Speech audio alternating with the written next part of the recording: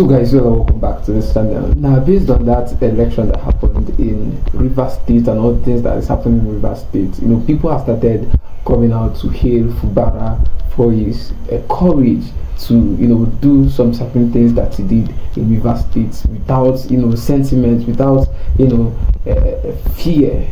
He's a courageous man, and people are really applauding him for that. People are really coming out to say a whole lot of things about that. Wike thinks he can, remove everybody in Rivers State, even the IG of police, to his own command. But Fubara is against it. Fubara is not a kind of man that he can just remove anyhow. He does what he knows is right, and that is what he has. In fact, he did. He broke the record in Rivers State. He did a whole lot of things. You can imagine he conducted a local government election without the police, and it was peaceful, and people have started coming out to applaud him for that. Now this is Kenneth Okonkwo coming out to say a whole lot of things. He said Fubara is my hero, and that they should hold the IGP of police if there is anything like bloodshed in Rivers State. They should hold him responsible. That's the IGP of police. That was what this guy said, this Kenneth Okonkwo. In fact, he said a whole lot of things in this video. Let me just play the video for you guys to watch and see what he said in that video. I'll see you guys in my next video, but please, if you're new to this channel, just do well to subscribe, like, and also drop a comment below. I'll see you guys in my next video. Many have died, and a lot more will be recovered dead. That tells you the story of this country. What we are celebrating in this independence is 64 years of madness, because you can't do the same thing over and over again and expect a different result. That is the technical definition of madness. We are celebrating darkness. We are celebrating hardship. We're celebrating hunger. We're celebrating incompetence. We're celebrating corruption. We are celebrating the emergence of kakistocrats and kleptocrats in our government. The government by the worst, and the government by compulsive thieves. Now, I give you an example. There is Hurricane Helene buffeting more than 5 states in the United States of America. President Joe Biden, the Vice President Harris, and even the presidential candidate Trump, they are going to these states, commiserating with them, offering their help, providing welfare, providing humanitarian services. But in Nigeria, our own president purportedly is jetting away to enjoy himself in vacation. What do you call that? But you know what? I am going to say this, because the media people are not doing this government any service. Rather than telling us the truth that he is unwell, because human beings can fall sick. When we were campaigning, we knew he was unwell. When I was in London, I heard they got him coming out from St. Mary's Hospital. Rather than telling the people the truth that he has gone on medical vacation, that he is unwell and has gone to examine himself in a hospital, so that at least you don't portray him as being insensitive, so that you don't portray him as enjoying while Nigeria is burning. They are saying he has jetted out to enjoy himself. What sane leader will go out to enjoy himself when more than 150 persons have died in a boat mishap? If that is true, then you cannot blame Governor Sim Fubara for saying that there is a need to build a psychiatric hospital to examine our leaders, because that's the only thing left to do. I will describe the situation in Rivers State as a state of madness, and I will describe the conduct as embarrassing.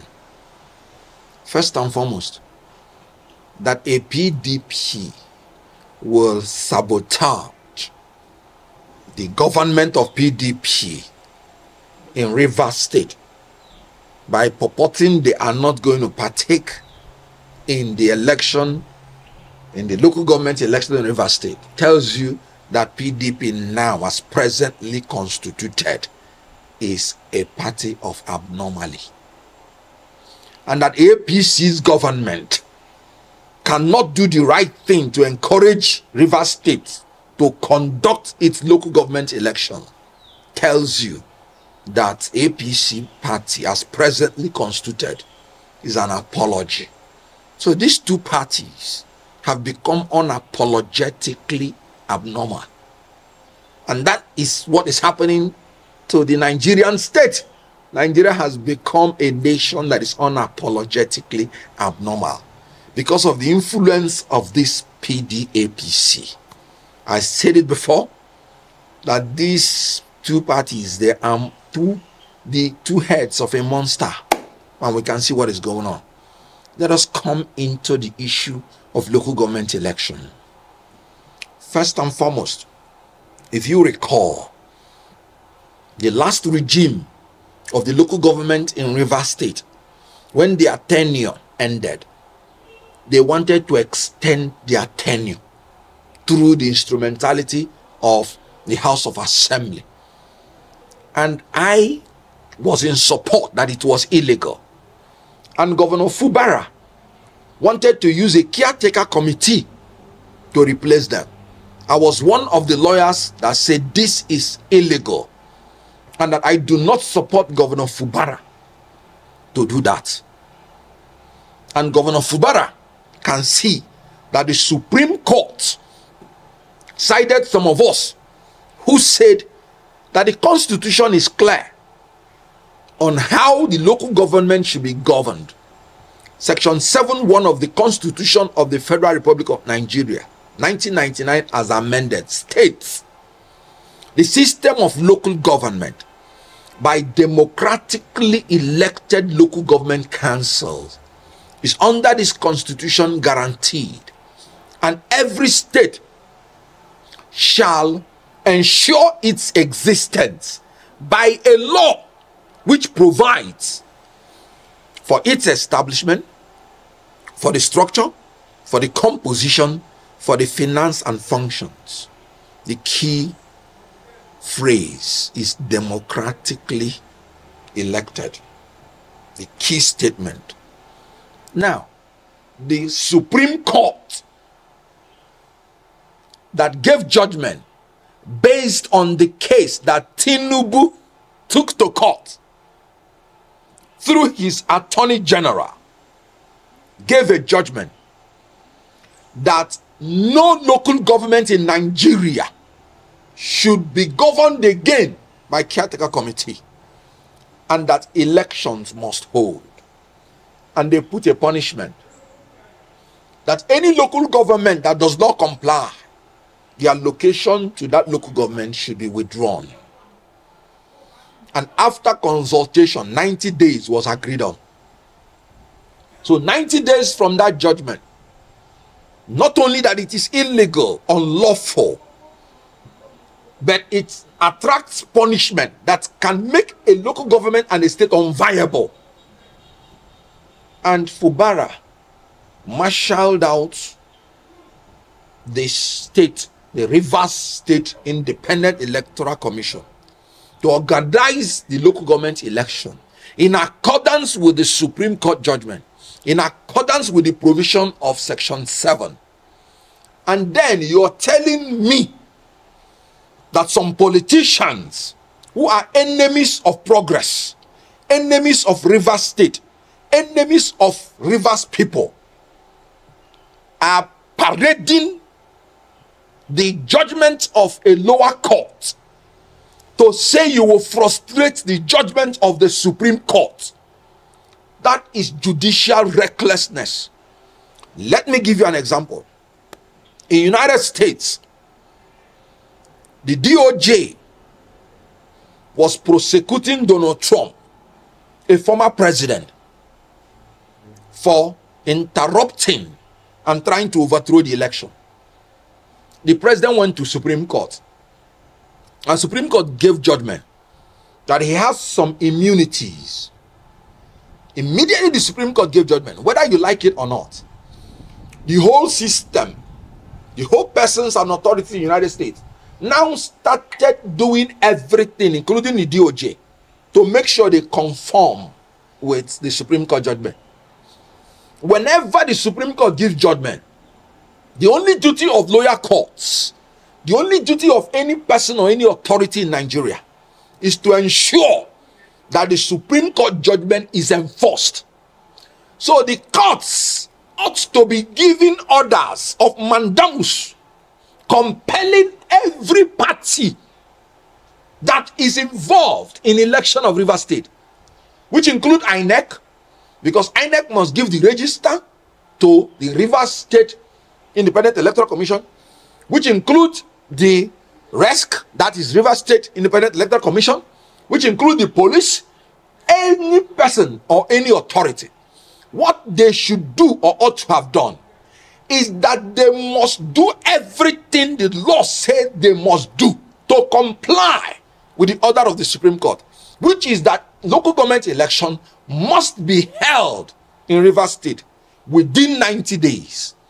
And so the IG of police, going against the judgment of Supreme Court, because he's parading the judgment of a high court, is a blasphemy. Now, let me give you an example. If the IGP of police gives an order and a police corporal disobeys it, and the IG summons the police corporal, and the police corporal stands in front of him and says, "Yes, sir, I disobeyed it because immediately you finished giving the order, the commissioner of police in my state gave a contrary order, and I decided to obey the order of the commissioner of police instead of your order." What do you think the IG should do to the policeman? Sack him. But that policeman, the corporal, has done exactly what the IG is doing. IG is purportedly saying he has an order of a high court, when the Supreme Court has given an order, and he's saying he has decided to obey the order of the high court instead of that of the Supreme Court. And what does that mean? The IGP should be fired. You know why? By going to Rivers State, I'll tell you the laws he has breached. He has breached the policy of Tinubu's government, which is that every local government must hold election within 90 days. And IGP is there to frustrate the holding of the election. So he's even working against the policy of Tinubu's administration. It wasn't me that went to court. It was the Attorney General of the Federation on behalf of the Federation and on behalf of the President, who is in charge of the executive powers of the Federation. So the IGP is working against the policy of this government. 2, IGP went to Rivers State. He was standing on the land of Rivers State, not on federal land. He was standing on state agencies' land, not on federal agencies' land. The Land Use Act, Section 1, said every land in a state, every land comprised in a state, is vested in the governor of the state. And the state is holding it. And the state governor is holding it in trust for the people. Which law gives the IGP the right to go and stand on a state land in front of a state agency? Because the only exception is if the land is federal government land or federal agency, to give orders to a state governor. No, it is the state governor that should give orders to the IGP, because he is the chief security officer of the state. I don't know where the IGP got that power, but let me tell the IGP, unknowing to him, he has committed a judicial coup. The Constitution is very clear. In Section 1, subsection 2, he said, the government of Nigeria shall not be governed, nor shall any person or group of persons take over the control of the government of Nigeria or any part thereof in any manner except in accordance with the Constitution. The Constitution has already decreed that the system of local government by democratically elected local government councils is guaranteed under the Constitution. So if the IGP went to Rivers State in the negation of this provision, then he has become an accomplice to trying to assist people, to give them the power, using the instrumentality of the state, to make Rivers State to be governed or a part of it by people not in accordance with the Constitution. So the IGP is now an accomplice to trying to commit judicial coup. And let me tell you, Section 84, subsection 15 of the Electoral Act is very clear that nothing in this section or in the whole Electoral Act shall empower a court to stop the primary election or general election pending the determination of any suit. So where will the courts get the power to want to frustrate the election, local government election in Rivers State? You know what they want to do? They want to make the government of Governor Fubara unviable. They want to make sure that the local government people in Rivers State and their people do not get their share, so that they will make it that he will have political problems with his people. And unfortunately, the IG of police is lending his voice to support this illegality and unlawfulness. Let me tell you, by IGP of police withdrawing the security from Rivers State, anybody that dies or is killed in that election because of that withdrawal, that will be a murder case against the IGP of police. I give you an example.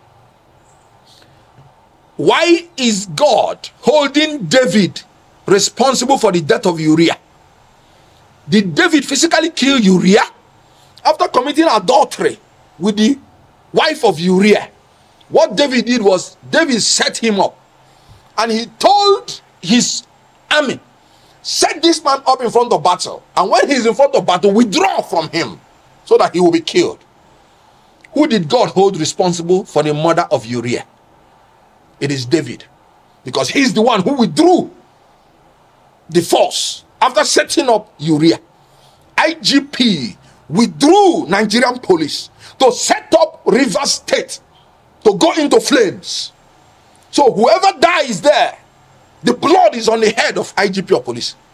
And that's what I keep saying, that any politician who is not willing to go the way of Governor Fubara, to stand up to resist criminality, illegality, to stand up to say, if I perish, I perish, but I will do the right thing.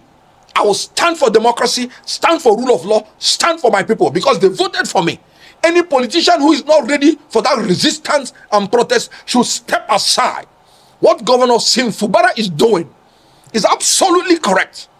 He's resisting intimidation, manipulation. He's resisting people who want to take over Rivers State and the local government in a manner that the Constitution has not decreed. The same people that were shouting that Governor Fubara was governing Rivers State with caretaker committee are the same people that want to frustrate the election. That is how insincere liars operate in government. What they are fighting for is their pocket. It is their positions and power, not the people. And the people must rise up to defend themselves from these leaders. So what Governor Fubara did and is doing is in order, and I support it. What the IGP of police has done is illegal, is ungodly, is criminal. He should apologize to the people of Rivers State, and he must make sure that not even one hair of anybody in Rivers State falls to the ground, because the law is clear. The police is there to maintain law and order. So the police cannot withdraw in any circumstance from any situation that could cause chaos. The police cannot dabble into political issues. IGP is dabbling into political issues. He must withdraw from it, and he must make sure that the orders are maintained in Rivers State. and the chief security officer in Rivers State is Governor Sim Fubara, and his orders should be maintained. And any lawyer, any judge, any court that is not upholding the rule of law should be held responsible and accountable. I've said it that when it comes to electoral jurisprudence, our judges have not lived above board.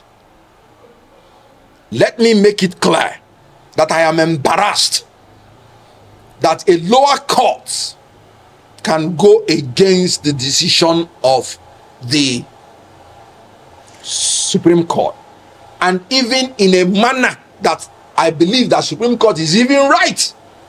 So you can't even be talking about judicial activism, because, okay, let me give you an example. Can you imagine if the 4 years term of this regime is coming to an end, and a court gives an order that the election will not hold, and then I hope the IGP of police will remember to go and take the order and say he's stopping people from going to vote on that day, because electoral bodies are meant to be independent, and the law is that they should not receive any direction or control from anybody. So a court giving an order that election will not hold in Rivers State, knowing it will constitute constitutional crisis, knowing it will deny Rivers State from even its allocation from the federal government, that judge has not upheld the tenets of justice and rule of law. As a lawyer, I cannot support that by any iota of imagination, because the whole idea of interpretation of constitution is to give value to it, not to destroy it. Do you know, in law, if you have a motion, for instance, seeking to destroy the rest, and there is a motion seeking to preserve the rest, even that motion seeking to preserve the rest, even if it came last, it will be treated first. That's the position of the law. Then you have people saying there is a judgment to destroy the rights of the Rivers people to vote, and they are saying there is another judgment that says go and vote, and you're telling me which one will I choose, when there is a superior judgment of the Supreme Court that has settled the matter? Why would they even dabble into it? And they will say the facts are different. What do they mean by that? That is judicial trickishness. That's judicial craftiness and cunning. The whole idea is hold election within 90 days. And the duty of every person and every authority in Nigeria is to ensure that the order of the Supreme Court and the provisions of the Constitution is obeyed. And so the judges, whoever partook in that, should be disciplined. That's my opinion. And if you recall, even the law that says 1993 election should hold, if you recall, that law ousted the jurisdiction of the court to give any order to stop it, just as it is in our laws today. And yet a judge went ahead, because some military boys did not want the election again. They wrote the law, and they used the instrumentality of the court to want to destroy the election. But something happened. The NEC then, under Professor Nwosu, refused, and they went ahead to conduct the election. And the election was conducted, and a winner emerged. Then the same military boys went and forcefully stopped the announcing of the result, still wanting to use the court. And this is where Nwosu lost it.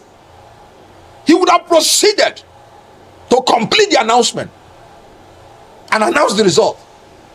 Why run away and chicken out? And many years after, even after when the man had died, you're coming to say you are announcing he won. No. If you want to do the right thing no matter the consequences. If you don't want to do the right thing, keep quiet and keep quiet forever. That's why when people want to marry, they will say, if you know anything that wants to stop these people to marry, come and talk, or forever remain silent. From now onwards in Nigeria, if you're given a duty, do it.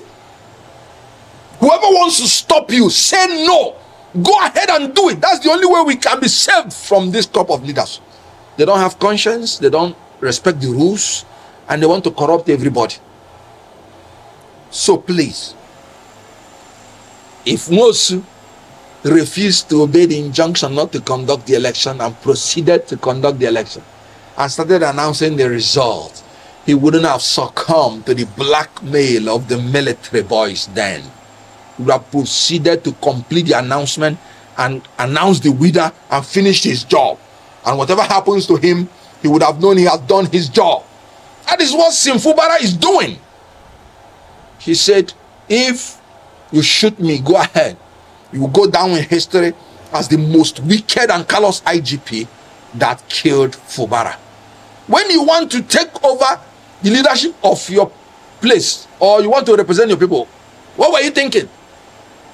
You think leadership is a common case? No. Esther said, if I perish, I perish. Whenever you are in leadership, look at what happened to Donald Trump. In America, where security is everywhere. Yet 2 times now they wanted to kill him. Every profession has its own risk.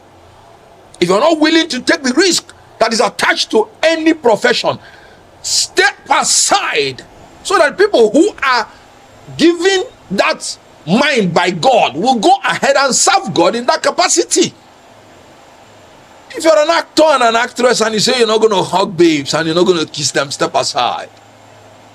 Because that's what the job is. Don't come and say you're a born-again Christian. That's what the job entails. If you're a politician and you can't stand for your people that voted for you, and because you don't want to die, step aside. Because that's what the job entails. Any politician that is not behaving like Fubara, who will resist and protest when his rights are trampled upon, knowing that our judicial system, knowing that our electoral system have failed us, that any politician who will not stand his ground, no matter the risk to his person, I said I will not speak for that politician again, and I maintain it. And you can see what is happening, because we can't go forward. We calm down. If Fubara has been saying calm down, do you know where Rivers State would have been? He said he's ready for them. He's fully prepared. The election must go on. The election must hold. Winners must be declared. They will be sworn in. And whatever is going to happen, let it happen. I am looking for leaders who would say nobody will rig my election, and if you rig my election, I will fight. Nigerians, come out and fight. If they kill anybody, let them kill all of us. Oh yes, and thank God I'm seeing it happen. What Fubara did, was he advocating for violence? Was he advocating that the law should be broken? No. He was advocating for his right. That's my opinion. That's my advocacy. We must advocate for our right and stand by it. I did not disqualify anybody. I don't have that right. I said I am not going to speak for anybody going forward except this person meets this criteria. In any case, we have finished 2023 election. It's over. 2027 election has not come. So anybody who is saying betrayal, what am I betraying? There is nothing on ground. When I was a spokesman in 2023, I did my job creditably well, and we convinced Nigerians on what we believe is right. But you can see that in Nigeria, you not only have to have the power to win election, you have to have the power to defend your election. So anybody that does not have that spirit or power to defend the votes in a manner that you would say, whatever happens to me as a person, let it happen. I am not willing to speak any further for the person. So what I just simply said is that going forward, I will no longer be part of this until these fears are addressed. So I did not disqualify anybody. One, I don't have that power. Then two, I am not betraying anybody because I'm still a member of Labour Party. And you can see I'm still fighting that Labour Party should be consolidated because Nigerians are looking for an alternative to these people. But if you want to fight these people who are compulsive thieves and who are the worst amongst us, leading us, according to Senator Ndume, who is part of them, then you have to grow higher and be more aggressive than calm down. That's what I said, and I stand by it. In all honesty, I would have said we don't. But because I'm a student of theology, I would not say so. Because when Elijah thought he was the only person that was worshiping God, God said, no, you're not the only person. There are more than 7,000 persons like you still in that country that have not done anything evil. I know them. So the only thing we have to do in this country, we must not be sentimentally attached to anybody, any politician. We must not be loyal to political parties or politicians. We have to be loyal to the country and to the law. And if any law is unjust, we have to fight the law. If anybody is doing anything illegal, no matter who the person is, we have to fight the person. So in Nigeria, we must create the environment so that those 7,000 that we do not know who are leaders will be able to begin to emerge. If the good ones keep quiet, they will never emerge. When people say people are selling their votes, you know why they are selling their votes? Because they believe that even if they vote their conscience, it will not count. Not because they want to be corrupt. They saw what happened in 2023. I was an active participant in that election of 2023. They did not sell their votes. But after, it did not count. So they'll be like, why would I go and say I'm voting for my conscience when it will not count? If I'm going to take this money, at least it will be what I gain. So if we don't fight, we are making the people that want to do the right thing to even lose confidence. That is why we must have to rise up to defend democracy. We must make sure that our votes count and are counted in every election. Otherwise, people will not see the reason to vote their conscience. Because even if they vote their conscience, it will not count. So in Nigeria, there are still a lot of men and women that are not corrupt. I may not know them, but they will emerge. There are still a lot of judges that are not corrupt. I can say that because I won a lot of cases as a litigator and I have never met any judge privately. If every judge is corrupt, that means I wouldn't win any case. So I can say that there are judges in our court that are not corrupt. We may not know them, but we must create an avenue to defend such ones when the hawks that are corrupt want to swallow them up. So also in all the departments, ministries, agencies in Nigeria, there are politicians that are not corrupt. There are Nigerians that are not corrupt. Why is it that when Nigerians go outside Nigeria, they perform creditably well? It is because by their nature they are not corrupt. But it is the environment that is helping to make them corrupt. It is the poverty, the hunger and hardship that are contributing to tempt them to be corrupt. I want to tell you, it's not every Nigerian that is corrupt. It's not every judge. It's not every civil servant that is corrupt. But we must fight so that those people will have the courage to arise. I cannot ever remember myself being corrupt in anything. I do my best. I say the truth, and I will leave the rest to God. Does that mean I'm ascribing perfection to myself? Then that means I am not honest. I am not even a good man. There is only one that is good, and that's God.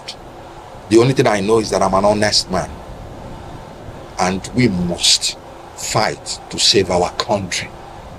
We are now at the edge of a precipice. And every Nigerian should not keep quiet. We must fight for our country. We don't have any other country. What Alex Otti did was purely legal by the constitution of the Labour Party. Article 13, 2A talked about the composition of the NEC, the National Executive Council of Labour Party. And the governor, elected governor, and the deputy, III, is a member of the NEC. And the presidents and general secretaries of the labor unions manning the labor centers are members of the NEC. The women the chairman of the women commissions of the labor centers, they are members of NEC, statutory members. So immediately INEC, not even Labour Party, rejected Abure, and rightly too, for not conducting any convention known to law.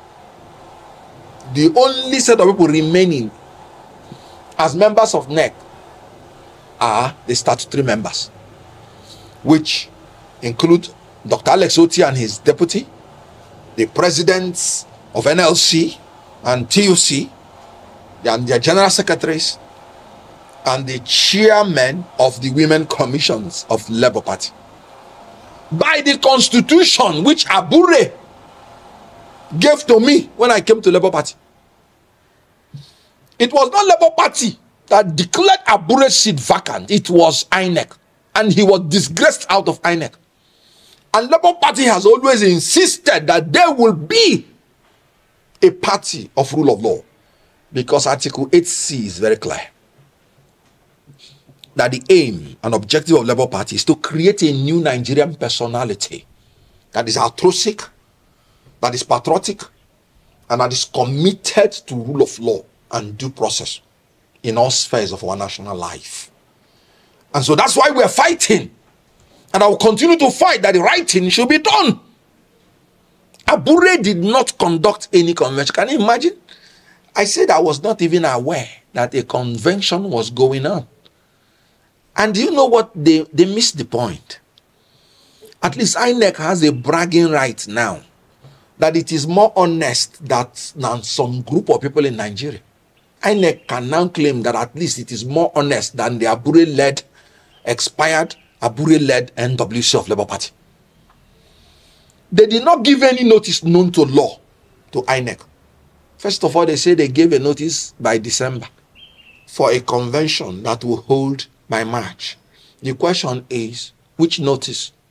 They say they gave a notice to INEC about a purported convention that will hold in Umuahia in a different date. Please, did Abure and his cohorts hold any convention in Umuahia? Good. Does that not invalidate it?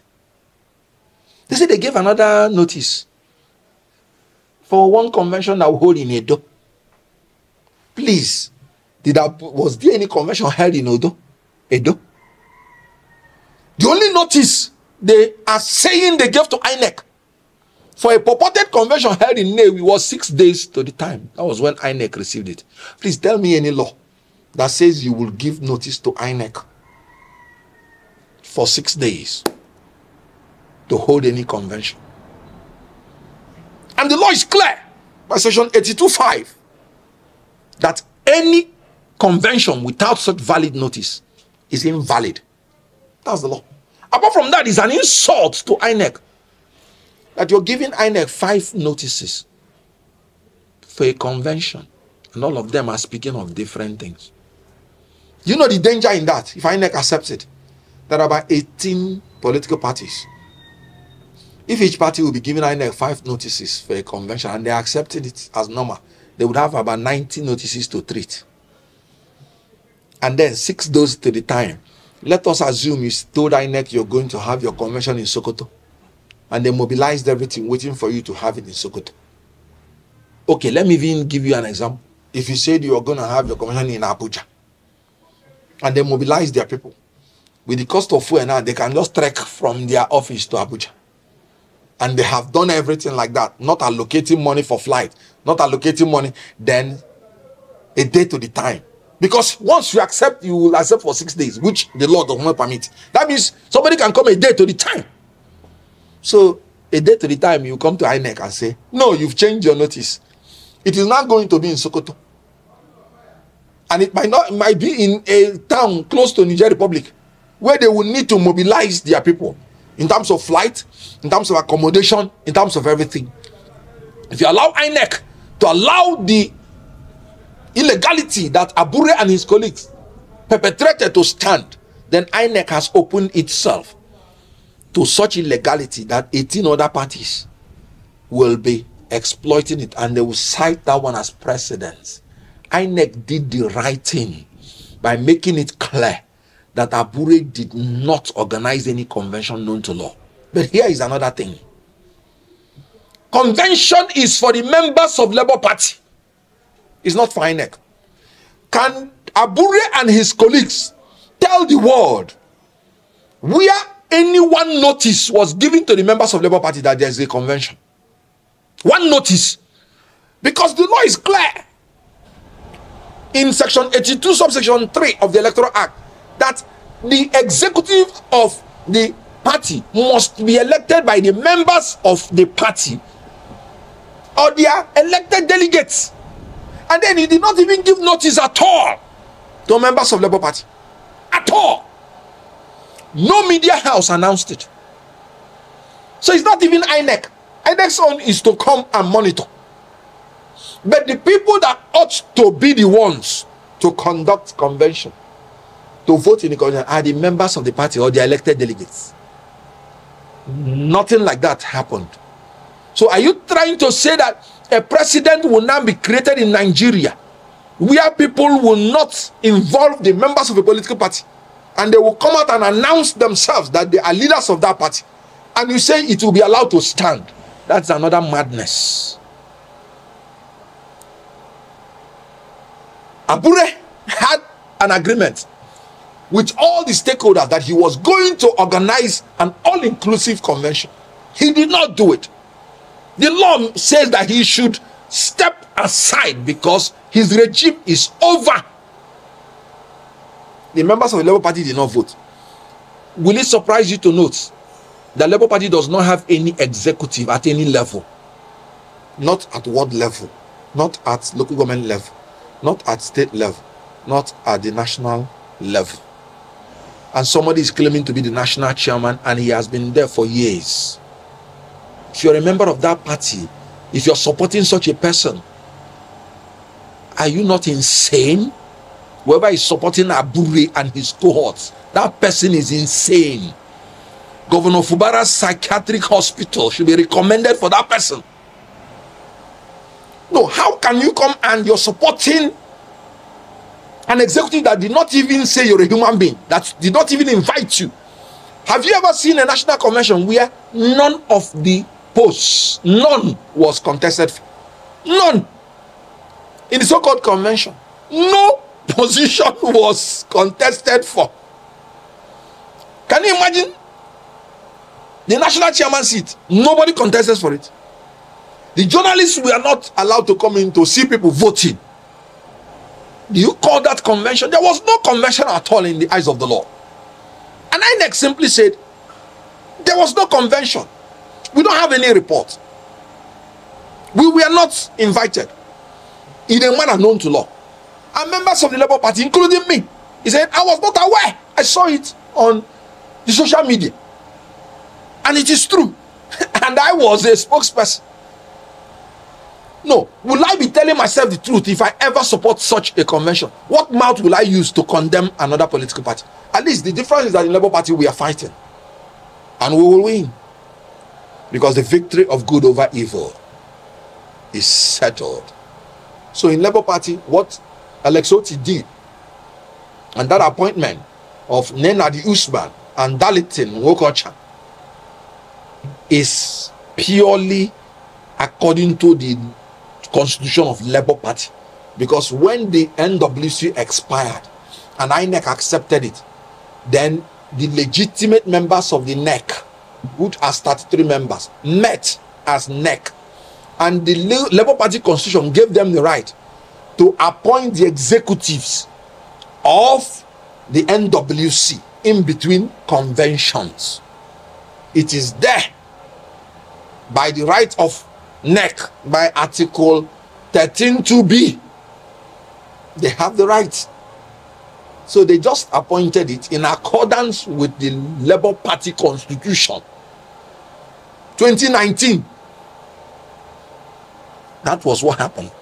Purely legal. It was not an imposition. It was their right. And you saw how Alex Otti went about it. He invited everyone, including Abure group. Every stakeholder in Labour Party was invited. At least Abure did not invite the members of Labour Party when he did his own convention. Alex Otti invited every stakeholder. So which one by equity do you prefer? And by law? So the law is on his side. And Labour Party did what they should do by the constitution of Labour Party and by the laws of Nigeria.